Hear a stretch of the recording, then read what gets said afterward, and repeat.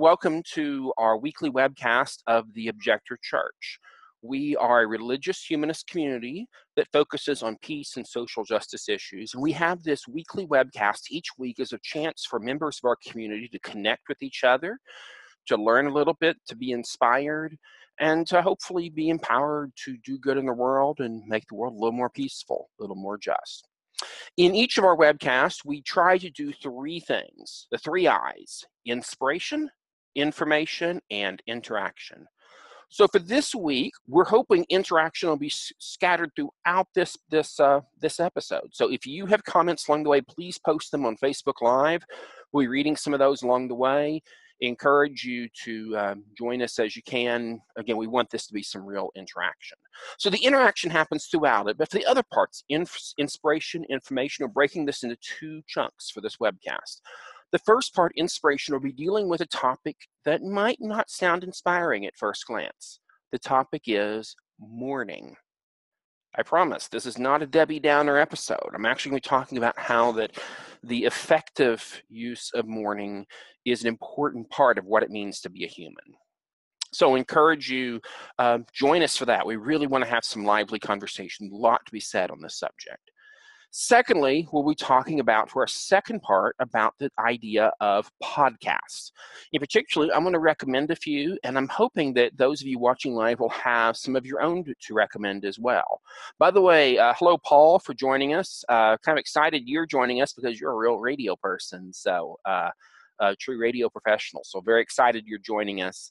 I'm just an amateur at podcasting and radio and whatnot, so I'm quite honored you're with us tonight, Paul. So anyway, though, we're going to get started into our topic of conversation. And again, just one last reminder, please feel free to post comments. And if you like what you're hearing, hit that share button, share it with your friends. So as far as our topic, the first part of this tonight, we're talking about the subject of mourning. This has been on my mind a lot over the last 24 hours because yesterday I attended a funeral. It was a funeral of a relative of mine, someone who died tragically too young. And all funerals are sad. There's no way around that. And it was, like all funerals, there's moments of happiness, of happy memories. There's sad moments. There's tragic moments. Full range of human emotions.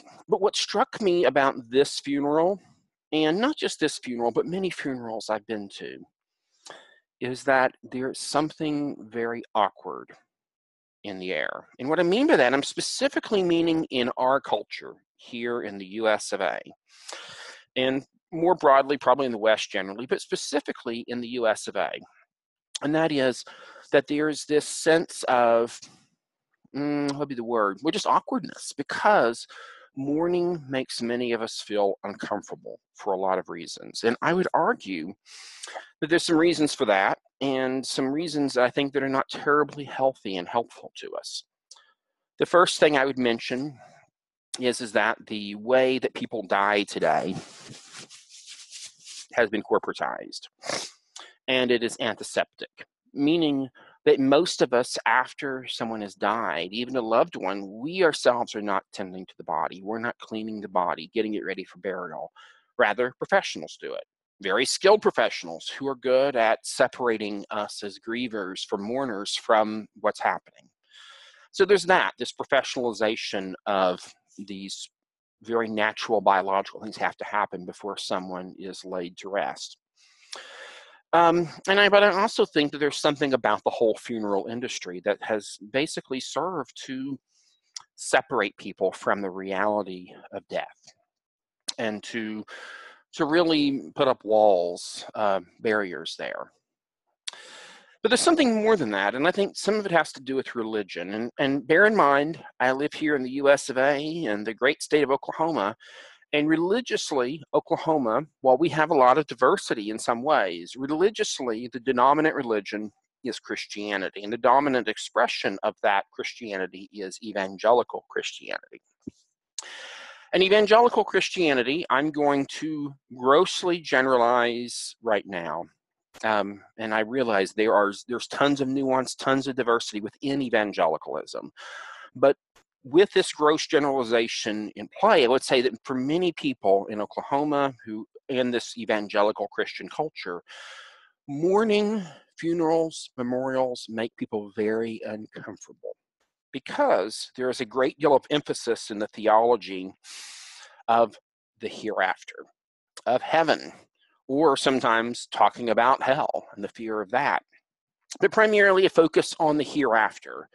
In other words, our life here on earth is often de-emphasized, made less important. What is to come is more important. So how does that play out in the context of a funeral?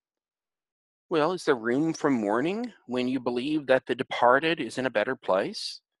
Isn't it kind of selfish to mourn? I've heard these things expressed before. This idea that if you mourn, if you struggle with loss, it's because you lack faith. That's the problem. And I've heard this said in nuanced ways. I've heard it said in blunt ways, but this concept is there. And what it does, it creates a level of awkwardness and disease or unease. But then, what about after the funeral? What about the grief that comes later? Our society has very little tolerance for that. Most employers, they might give you a day off work, a couple days maybe for a funeral, but are they going to recognize that losing a loved one is something that might affect you for some time after that, and you might need some extra care? No. What about religious communities? Many religious communities, again, after the immediate passing has happened, a lot of people end up being more distant than in anything.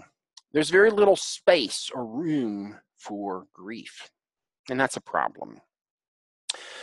I want to argue today, and again, our context here is religious humanism. We are seeking to deal with the big issues like traditional religions do, but we're trying to do so in ways that as a community reflect all of us, reflect the diversity of our community and the fact that we all come at this from different places. And so I would argue that the modes of mourning that the dominant culture has given us are not so helpful. Now, the good news is there are some different ways of doing mourning from other traditions. And my family, we've come to appreciate a lot of Judaism in this way because mourning is a central part of Judaism. And I didn't really fully understand this until I started attending regularly a Jewish synagogue and realized in every single Shabbat service, there's the Mourner's Kaddish, a special prayer that in more traditional communities would be read or recited by just mourners. In a more progressive community like we attend, it's read by everyone collectively. But the idea that every week there's space for mourning and that there's a roadmap for mourning for family members, for those who are most touched by grief, there is a roadmap of things that are done as a part of mourning. And I find this to be a very helpful concept. I would argue that our failure to have this space for mourning leaves many of us with unfinished business psychologically and spiritually, that we are left often not having the space to truly grieve when hard times come. And because there's a lack of space for that grief, it keeps bubbling up. And so my argument is that some of these traditional ideas, such as in Judaism, do give us some roadmaps, give us some helpful tools. So what about though if you're not Jewish? What if you are turned off by traditional religion? And there's plenty of good reasons to do that. I would say that we need to think about what would mourning look like in our context, in a different context.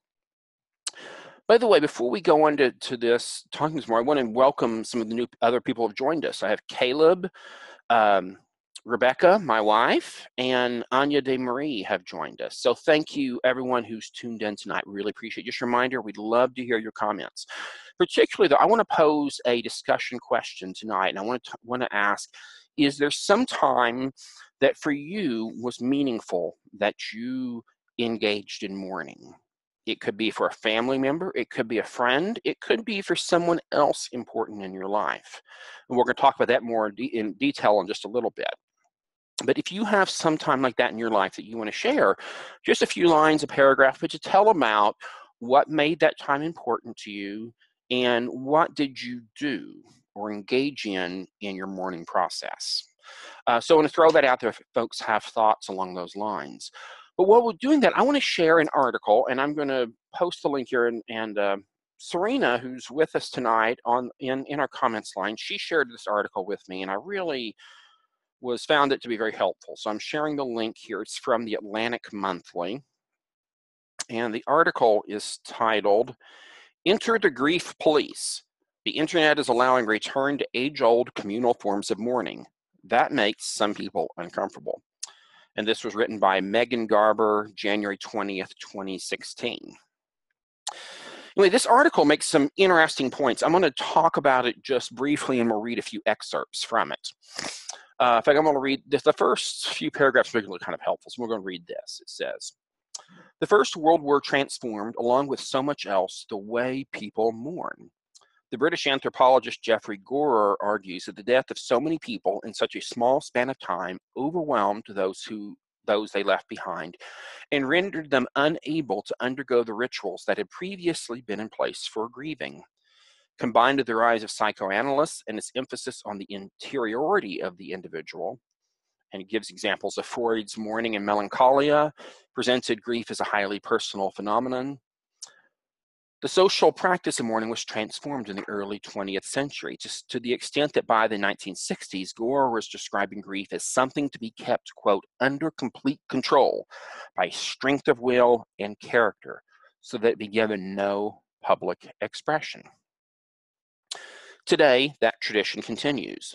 Grief in the popular imagination is a sadness to be experienced and carried and borne as silently as possible and as stoically as possible.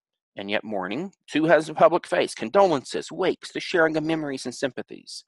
That juxtaposition leaves many confused about how to celebrate the dead, how to comfort the living, how, in short, to grieve together. Quote, rituals used to help the community by giving everyone a sense of what to do or say. Megan O'Rourke puts it in her magisterial memoir, The Long Goodbye. Quote, now we're out to sea. Goes on, though, this article talks about that for many people, that what they've done as their way of grieving has been to turn to social media and the internet more generally. Sometimes it's for friends or family members have passed, and using the internet as a tool of expressing memories and reflections. For others, though, it comes in the context of mourning people that may not personally know, but we have been deeply touched by. And I'm going to read a little bit about this subject, because I think it's quite interesting. It says, grief policing was on display recently during the aftermath of David Bowie's death. Camilla Long, the film critic for the Sunday Times, witnessed the outpouring of emotion posted online as people learned and tried to make sense of Bowie's passing. She did not like the way they mourned. The grieving she suggested, or well, quote, grieving, unquote, was for her self-indulgent and, like so much else on social media, purely performative. Bowie blubberers, she called the grievers. And I'll read you some of the quotes that she said. She said, this is Camilla Long in her blog or her Twitter. She said, after several lengthy trips to the vomitorium today, I'm now rather dreading what will happen on social media when Paul McCartney dies. Someone else, another of her posts said, so many people crying are in bits over Bowie. And then she uses the F word, and then says, you're not 10, you're an adult. Man the blank up and say something interesting. She literally said this. Now, there was thankfully some outlash, some pushback.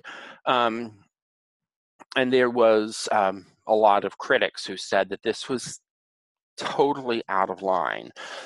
And yet, this has come up again and again, and many people, when they see the mourning for David Bowie, the mourning for Robin Williams, in the generation before of John Lennon, these were major moments in time when many people mourned the passing of someone significant to them. And yet, there are critics who say, no, that's the wrong kind of mourning. Well, this is just me, my own take on this, but I'm not too happy with that concept. I think we need to be much more open to the fact that people will mourn as they need to mourn, and it looks like different things for different people. And we don't just need to internalize it, bottle it up, but rather we need communal outlets to express mourning and what we feel. And so I think that there's something significant, for instance, when someone mourns and expresses in a public way how they feel about the loss of a central cultural figure in their life, a musician, an artist, a writer. There's nothing wrong with that. In fact, I think there's something very positive and good. And certainly when it comes to our loved ones, we need the space to mourn. And so I don't have the answer right now for our community. With the Objector Church, we are seeking to provide the kind of rituals and meaning that traditional religious groups provide for our members who have a wide range of theological perspectives, broad range of philosophies, ranging from atheists and agnostics to people that may be more traditionally religious but are turned off by exclusivism. We have a broad range of ideas within our community. But I would like for us to begin exploring what would it look like for us to mourn? What space do we provide in a given time, a given week, a given month, a given year, when we ourselves may personally not be mourning, but someone else in our life is? What can we do to mourn with them, to be in solidarity? So those are the questions I have. I want to mention, though, if anyone has any comments or questions, please feel free to post them. Sometimes my Facebook thing I don't see this. I'm hitting real quick to make sure I don't have any comments before we move on in the conversation and some other things, because I'm concerned maybe I may have missed some.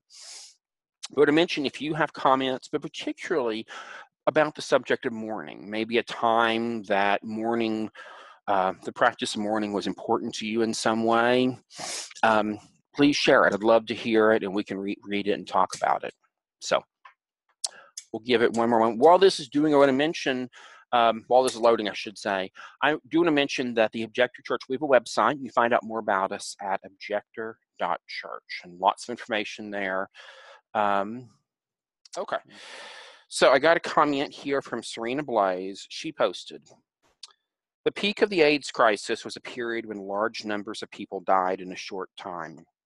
The LGBT community was where a heavy impact occurred was in constant mourning. In some cases, because of the shame around the disease that was present, family members had to suppress or at least hide their grief." I'm really glad you shared that, Rena. She also shared a couple of others. Rena posted, "Sometimes artists have such an impact on us that their loss is a huge sorrow, especially when the death is unexpected. When John Lennon was murdered, it was the first death that caused me total grief. I felt it physically, and I went to group events to share the grief."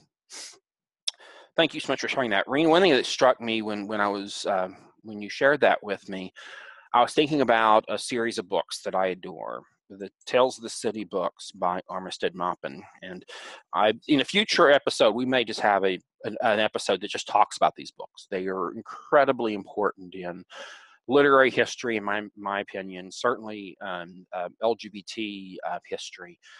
Armistead was one of the first mainstream authors to talk about the AIDS crisis, and he also really did a fantastic job of bringing for straight Americans the reality that gay people and the whole spectrum of orientation and identity, that at the end of the day, these differences are not that different. In other words, human beings are human beings. And when you read his books, he did an artful job of pulling the reader in and of helping them to see past their own prejudices. So anyway, though, all those to say, Armistead Maupin in his books, he talked about two of the main characters talked about John Lennon's passing, and talked about how that they were reminiscing about a previous point in life when John Lennon died, and talked about how they went to a group event, just like what Rena was talking about, and that people did this all over the world, that people felt the need to not just grieve privately, but to come together, to be present with other people. And I think this is something that our society has mostly lost. In most settings, again, funerals, memorials, all of that is institutionalized, separated from the people who are actually doing the grieving, and we're all kind of off by ourselves. I think one of the awesome of the internet is it's actually bringing down some of these walls. It's giving people an outlet for their grief that they might not otherwise have. Okay, another comment I have here from Rebecca, my wife. She says that when my grandmother died, I worried that her funeral would basically sideline many basic parts of her life and personality that had been denied and not tolerated by the rest of my family. I offered to give her eulogy, and the process of reading all of her letters and diaries and trying to get to know her more fully and find a way to express her as a whole person was healing to me in my own grief and taught me much about my own life. Also, another comment from Rebecca. She says, I think that in my own life, the deepest grief that I have ever experienced has been the loss of beloved pets. Their deaths were so deeply painful and brought up so many other kinds of feelings of loss and shame and guilt. This is the kind of loss that no employer and few families and friends can even acknowledge, and yet can be so life-changing. For this kind of loss, there is no good ceremony or liturgy or path to follow for guiding grieving towards healing. I have to agree on that. I can think of the losses of some of my pets over the years, incredibly traumatic. And I don't think that we're alone in feeling this. I think there's a lot of folks that feel this. But again, as communities, as a society, we really don't provide much space for people to be real with these emotions. So I don't know. I guess that's really what it comes down to for our community, Objector Church. I want to make space for that. And so speaking of that, and by the way, we continue this conversation, encourage you to have more comments. We'll come back to this conversation in a moment. But we normally, throughout our time together, we normally light a candle as an expression of hope, and a little bit of ritual that we do. That's something that's fairly universal in nature, something that many people can relate to. And so I wanted to light a candle. But tonight I'm going to light a few candles, and I actually want to show off something, and it's covered with candle wax here, but I'm going to use it tonight. This is a special little candelabra. I'm actually technically a Hanukkah because it's designed for use for the Jewish festival of Hanukkah. It has little spots for 8 candles, the one candle in the center, the helper candle, the shumash that lights the others. And what's cool about this is that this was made in India by craftsmen there who made use of an old bicycle chain. Now, you can see this very well. And I don't use it very often because it's a little bit wobbly. But I'm going to use it tonight because it gives me the chance to light some extra candles. And I'm going to light 3 of them. And what we've done in the past is we've had lighting candles as an expression of hope. And there's a little blessing that I read. It's from the Book of Blessings by Marcia Falk. And it's in the Jewish, more humanistic tradition. But I read it as an expression of intention setting and of hope. For tonight, though, we'll light one of the candles, as we always do, just as an expression of hope for what we hope for the world, of yearning for peace. But the other 2 candles, I'm going to challenge you, if you're watching this, to think about someone that you honor, someone that's passed on before you, but that you appreciate and that you value. And we're tonight lighting the candles in memory of those people. So again, challenge you, think about who you'd want to remember tonight as we light these candles.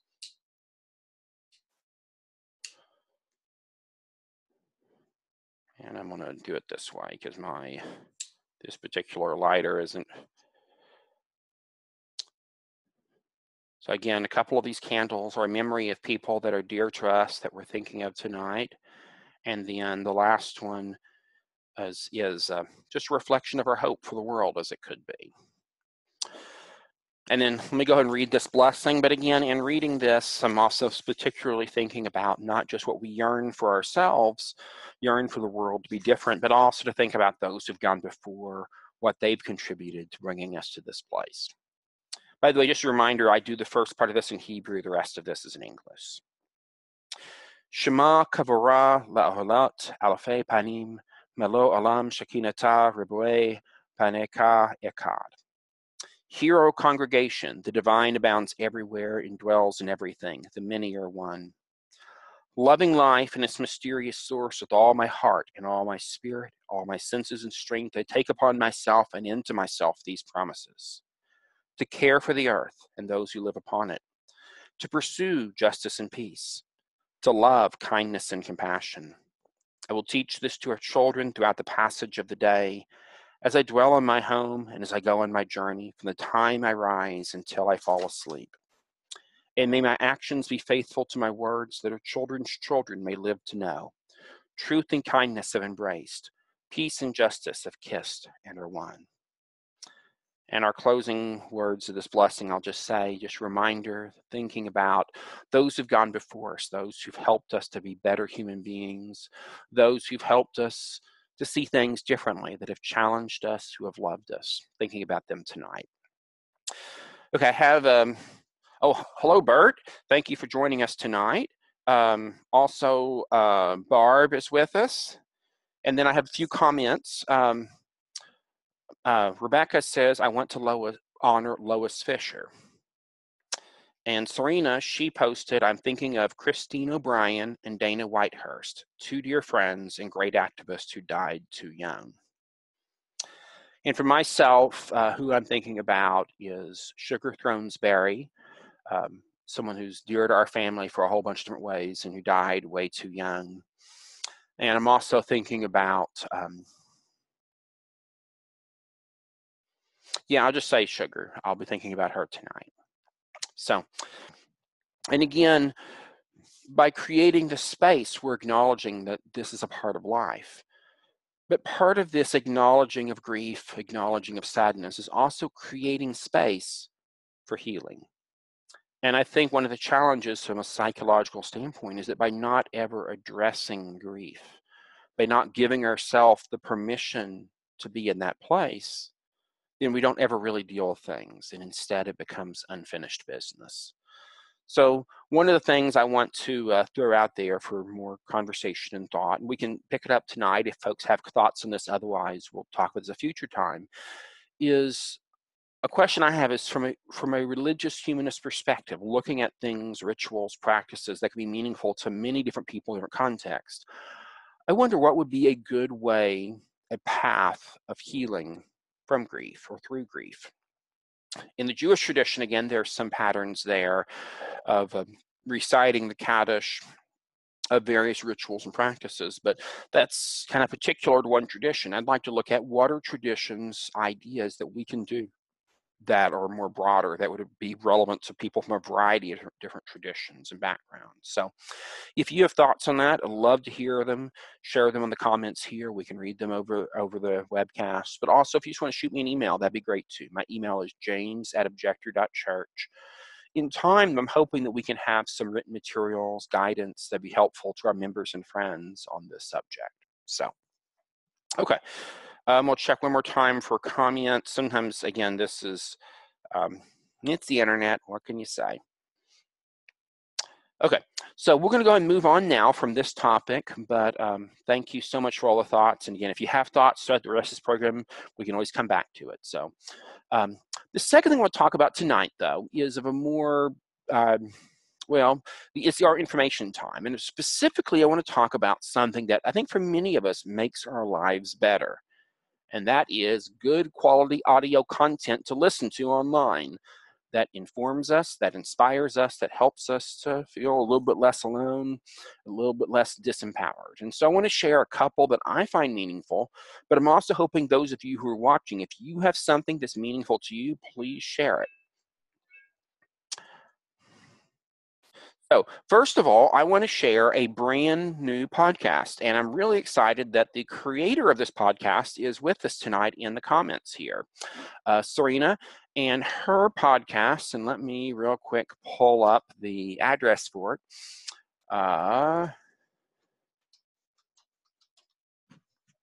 It's called Peace Buzz.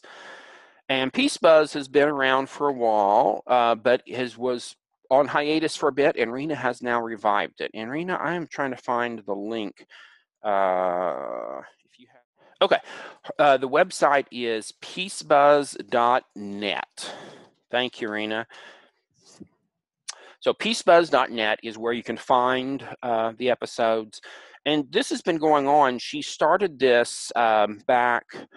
A few years back, did quite a few episodes up through about 2017.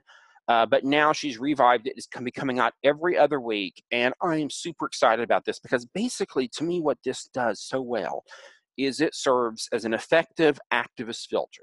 And what I mean by that, if you're like me and you care about a lot of different peace and social justice issues, it's hard to stay informed without completely getting depressed and losing your mind. And we can't do that because we got work to do.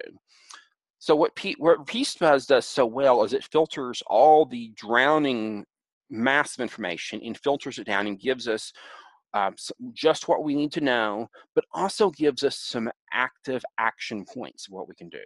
And so, for instance, her most recent episode, and this is the February 14th issue, she talked about one of the big stories was, of course, the Conscience Objector Registry with the Objector Church. By the way, if you aren't familiar with that, go to our website, objector.church, and I believe it's /registry to find out more about that. But if you want to learn more beyond that, again, tune in to Peace Buzz because she talks about it. But Rena also talked about in this last podcast some information on Black History Month with a look at the civil rights icon Clara Luper. And again, Clara Luper and our history in Oklahoma of resistance segregation, in many ways, this was very early on, before the lunch counter sit-ins took place in other parts of the country. Again, really good stuff about Clara Luper. Also, she talks about some of the events addressing the growth and rise of NATO in a new way, the attempts of the United States to decentralize the government in Venezuela, issues of nuclear proliferation, and discussion on the 60th anniversary of the Cuban Revolution, the Green New Deal. There's so much good stuff in this episode. And so I'm encourage you to check that out. It's at peacebuzz.net. And I want to throw out something very specific I want to ask all of you out there watching. If you can have a chance to listen to her podcast, Rena has asked me for feedback because she wants to create a podcast that will be engaging and helpful. So please, if you listen, look on our website, peacebuzz.net. There's that button that says feedback. Please click on it. And I'm saying this because it's something I've experienced. When you work hard to create good content, you don't get feedback. It can be kind of discouraging. And so she needs to know people are listening to motivate her to keep doing this, but also just to make it as good as it possibly can be. So please check it out. It's a really well-produced, very thoughtful podcast. I'm a fan, obviously, so please tune in. The next thing I want to share is a podcast by the name of Tapestry, and it is produced by CBC, the Canadian Broadcasting Company. Their normal host is Mary Hynes, and I'm going to post a link to the show right on our Facebook chat we're having. Theoretically, I was going to do that if it will let me. Okay, so the link to Tapestry, I'm posting it right here at CBC, and it's cbc.ca/radio/tapestry. And this is a fantastic program because it deals with, in fact, I'll just read how she describes it, Mary Hynes. Their website describes it as, Tapestry exists to go deep. We investigate the messy, complicated, and sometimes absurd nature of life through the lenses of psychology, philosophy, religion, and spirituality. Tapestry is your radio/audio home for all the big questions. Why are we here? What does it mean to live a good life? Will the Leafs make the playoffs in your lifetime? We mix it up with professionals who think big thoughts for a living and ordinary people just trying to make sense of the world. Tapestry is hosted by Mary Hynes, produced by Aaron Noel and Rosie Fernandez. And of course, on the podcast, whenever you please. Anyway, I really, really like Tapestry. I've been listening for quite a few years now, and I'm a big fan. It's just to kind of give you an idea of the kind of programs. I'll read you some of the recent stories in the last. Here's one of the headlines. Performing naked can be a radical act for men, says writer.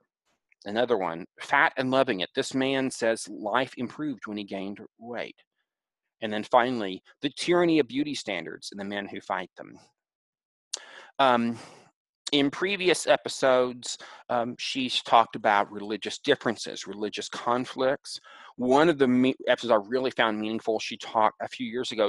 She's a few times she's talked to people on the autism spectrum and talked to them about how religion works for them and doesn't work for them.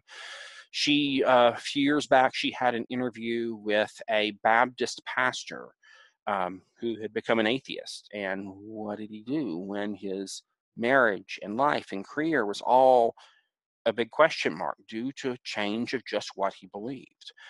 Anyway, she just has so much interesting stuff. I cannot say enough good stuff about this podcast. So again, I encourage you to check it out. Another thing I wanted to share, and again, if any of y'all out there have thoughts of things you like, please share them. But then we'll go back and read some more comments we have coming in.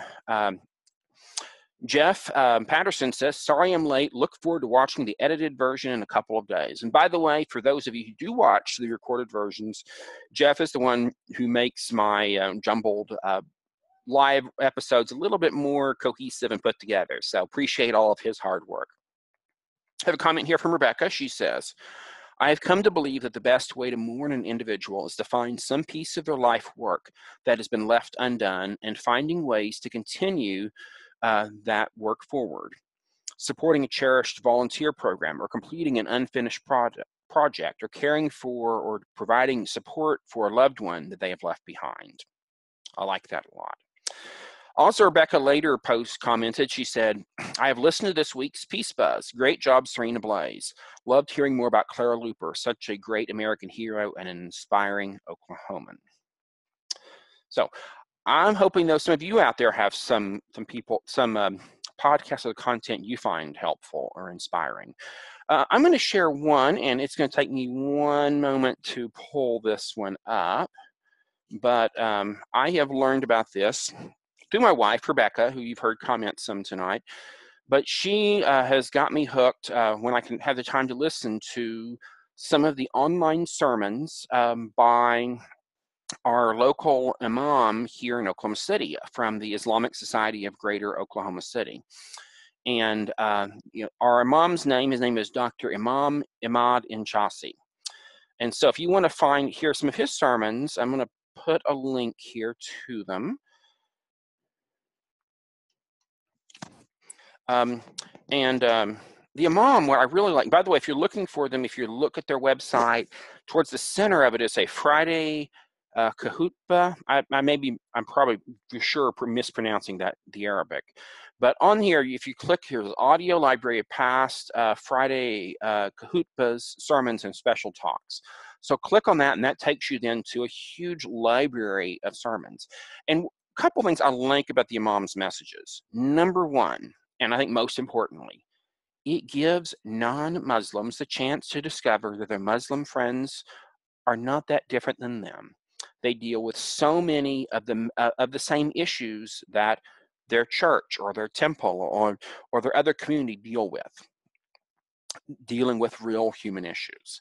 In other words, there's a lot of paranoid, scared, racist, prejudiced people out there. There's a lot of Islamophobes, and I can't help but think that a lot of the Islamophobia could be lowered about 20 notches if they just take the time to listen to some actual Muslims, such as our imam here in Oklahoma City. So these messages are great. Also, what I like about the imam's messages is that he manages to do two things at once. First of all, he hits hard at challenging his community and all his listeners to be better people. But secondly, he managed to do so while at the same time having a sense of humor. The guy is hilarious. I frankly think that if he wasn't an imam, he would have had to have been a stand-up comedian because he's that funny. He's really good at what he does. And I listened to him just to learn the craft of writing a good religious talk. The guy, he's just phenomenal. So highly recommend it. My wife, though, she loves him because she listens to him when she's a doctor. She sees her patients part of the day. And then later in the day, she has tons of medical charts to review that all doctors do. And so what she does to just have something encouraging, uplifting to listen to while doing this is she listens to the imam's messages, among others. And I really have been challenged by what she's done to kind of inspire me to think, what can I do to make a part of my life that may be challenging and tedious, maybe a little bit better? And podcasts give us the chance to do that, or other content like this. Okay, I got another comment here from Serena. She says, my podcast list is all political. I need to branch out, but I love podcasts. I say cut the cable cord and just listen to all the great podcasts. By the way, a lot of cable news shows are available as podcasts. That is an excellent point. Podcasts save money. One podcast I listen to video and audio forms at times is Democracy Now! And I love it, but right now I don't know of any at least in Oklahoma City proper, there aren't any radio stations playing Democracy Now! On a regular basis. But I love it that I can tune in anytime I want through video and audio online to listen to Democracy Now! And there's lots of other programs like that that are available. Also, while I'm thinking about it, I do have to mention for sure that for the Objector Church, we have several of our own podcasts, and we're in the transitioning those to a different hosting platform. So there may be a few wrinkles to work out, but right now our weekly webcasts, they are normally available archived in video and audio form, anywhere from a few days to a week after broadcast. We try to get them out as quickly as possible. We also, though, have some special podcasts from the Objector Institute, our educational wing. I have several new episodes I just got to finish editing to get uploaded there, but our Experiencing Tao class that discusses the Tao Te Ching. We have 2 new lectures there. We have a class that's talking about the Book of Psalms, but from a religious humanist perspective. So we have a lot of, and we're going to have some more content over time. So I encourage you to check all of those out. Okay, any other folks out there watching, if you have ideas of podcasts, online content you want to share, this is a great time to let folks know. And also after a live webcast, if you have stuff that you want to share that's important to you, please feel free to add it to our comments. We may do this podcast wrap-up thing or a recommendations program again if we get some more good content. Anyway, I think unless we have some more comments, we're about to close off our time. Just want a couple last little bit of announcements. One thing I want to mention is we have a couple of big shows coming up, and I have not decided for sure on the timing of these. And to some extent, it's going to depend upon you. Those of you watching and listening, to give me some thoughts on what you want to hear sooner or later. One of the programs I have in mind, and I have some people I'm going to be leaning on to help me with this, but a podcast on the spirituality of science fiction. I'm super excited about this. Talking about, of course, Star Wars and Star Trek. There's so much there. But I also want to talk about, and do I have a copy of it? Yes, I do. A fascinating book I discovered, the used bookstore, Isaac Asimov's Basic Guide to the Bible, the Old Testament. Now, Isaac Asimov is fascinating. He was ethnically Jewish, but religiously, he was, as far as I know, was an atheist all of his life. But he was still interested in Judaism and the Bible more generally. And his argument with this book, he basically argues that for a lot of Christians and Jews, all they know about certain times of world history are found from the Bible. And the problem is the Bible, the Jewish and Christian scriptures have a very biased perspective based upon its own theological views and whatnot. Nothing new, by the way. This is part of, human existence and all. But his argument is that by putting the Bible in a historical context and unearthing its biases and also looking at the role of these texts in the context of the rest of the ancient Middle East and how the myths and stories of other peoples around them shaped the biblical stories. And I just find it fascinating. And knowing Asimov and all the things he wrote about over the course of his life, you see these issues of spirituality come up. I'm also thinking about Ray Bradbury. There's so many others. And so I want to hear from you. One, how has science fiction shaped your spirituality or sparked thoughts about your spirituality? Do you have good science fiction authors to recommend we delve into? Particularly, I want some leads on good female science fiction authors who deal with issues of spirituality. I have to admit, I'm unfortunately pretty male. A lot of my science fiction writing past has been of male authors. I want to read more female science fiction authors. So if you have recommendations, please sending them to me. Okay, got another comment here. My wife says, "Oh man, are you mentioning sci-fi for me?" Yes and no, because I actually think it's a great topic. It's not just for you, but yeah. In fact, I'm hoping to have you on as a guest on camera for this one if I can talk you into it, because there's just so much here. So the spirituality of science fiction is coming. I'm not sure. Maybe next week, maybe a future week. We also, another thing I'm going to give a teaser for, we're just waiting to hear about when our guests can be on, but the Objector Church, our educational wing, the Objector Institute, we have made a couple of nominations for Nobel Peace Prizes because, according to the rules of the Nobel Peace Prize, that professors of theology, among other things, are entitled to send in nominations. And since we are teaching graduate level theological education, we thought, why not? We'll send in our nominations. And so I'm going to be announcing those on a future broadcast of our live webisodes. So we'll have some more information. I'm trying to make sure our guests are lined up to talk about our honorees. But we have two very important organizations we'll be sharing about in future episodes. So that's coming up. But also, if you, beyond these topics, there's probably other things that you might be thinking about, things you would like to have explored in our conversation. So if you have something, please send it to me. I'd love to hear from you. My email is james@objector.church. Last thing I want to mention is that if you like what we're doing, if you want to support what we're about, please visit our website, objector.church/donate. Your financial donations are critically needed right now.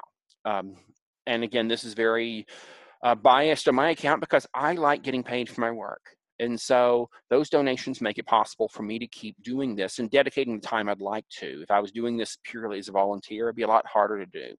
And so again, I just think we're about some good things. And I think our community, we have a lot of potential to make some changes in some good ways and to provide some solace and help for people that need a place to connect to, even if they're maybe turned off by traditional religion. Oh, speaking about community, I do want to mention we do have an Objector Church Facebook group for our members and friends. And this is a place where we can chat and support each other. If you're watching this on the Facebook Live, I believe it's in the comments above that gives the link to this. But if you're watching this, encourage you to join that group. Look for the last comment from Serena. There's a link there to the group. But if you like what you're hearing, please sign up as a member of that group. It's just a place for us to have a little more personal conversation we might want to have in a purely public venue. So anyway, last call for comments, questions, etc. before we call it quits for tonight. So. Well, thank you everyone for joining in. Don't forget, please share this with your friends. And you can watch it immediately right after this. It'll be available recorded format on Facebook, but we'll have a much nicer edited version in a few days. So anyway, thank you so much for tuning in, and we'll see you same time next week. Bye now.